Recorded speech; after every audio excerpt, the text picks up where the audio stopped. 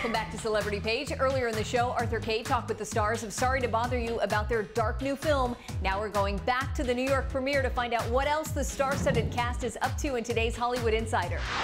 From an anti-capitalist in Sorry to Bother You to Valkyrie and Thor, no one's having a bigger year than Tessa Thompson. When you look back over the last couple of years, what goes through your head about what's happened? Oh, it surpasses my wildest dreams for sure. I never thought I would have a cape. She's also excited about a role in a major sci-fi reboot. Next, I get to have a neuralizer in Men in Black.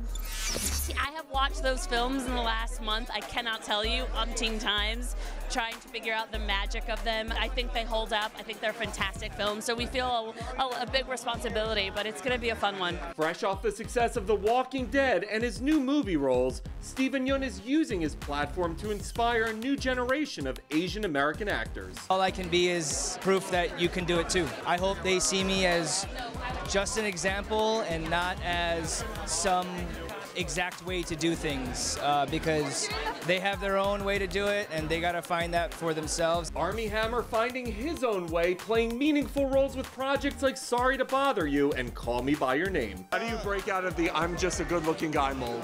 You make a bunch of studio films that flop and you can't get another studio job, and then you have to change your route. That's the formula. It worked for me. Terry Crews is also making a huge impact on the big and small screen with his own fairy tale success story. I'm one of these guys who has survived, but not only survived, living a dream life. There was a quote that I really love and I kind of internalized, is that the height of your success is equal to the depth of your gratitude. And that's for real. And that means I'm really successful.